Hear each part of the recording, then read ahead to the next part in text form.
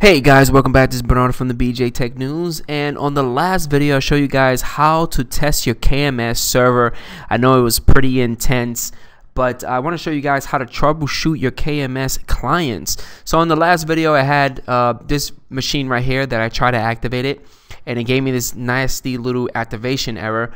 But on my KMS server it gave me a count of 1, so that basically means that this machine right here is talking to my KMS. That's pretty cool. But I want to show you guys that the last command that I showed you of how to check the count on your KMS server, you can actually do it on your client. So again, I will provide the cheat sheet of all the commands because that's how life is. You want to make stuff easy for yourself. So I'm going to right click and paste the command, and if you hit enter, it's going to actually give you a status of your KMS. So let's see what happens.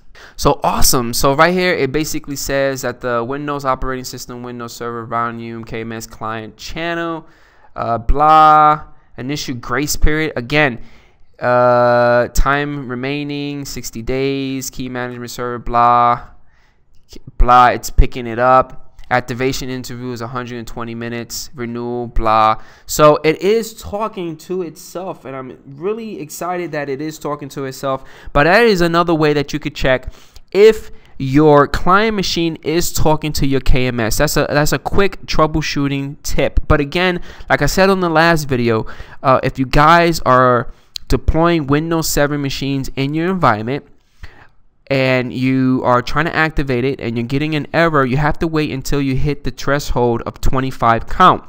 For a server machine, it's about 5 machines that it needs to activate. After 5, every machine after 5 will get activated automatically. Hopefully you guys enjoyed this video.